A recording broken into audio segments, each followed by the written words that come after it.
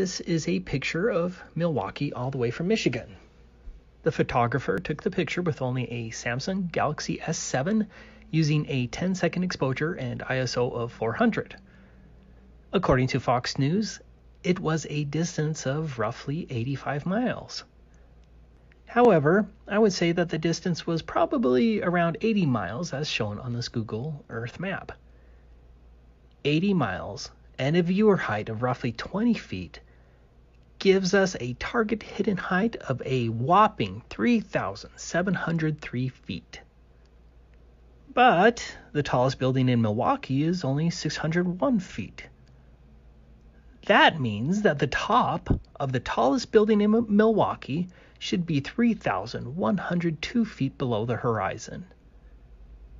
Does that look like that the top of the highest building in Milwaukee is 3,102 feet below the horizon? So, what is the nonsense explanation offered by the Ministry of Truth? Can you guess it? It's only a mirage. For some reason, I think I've heard that one before. We do have a rare view of Milwaukee for you. It comes from the other side of Lake Michigan. Now check out this picture. It's of the city lights that were taken last Thursday night in Muskegon, Michigan, some 70 miles away from Milwaukee. So why does Milwaukee look so close?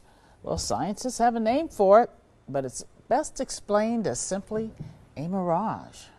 And what you're seeing here is a mirage.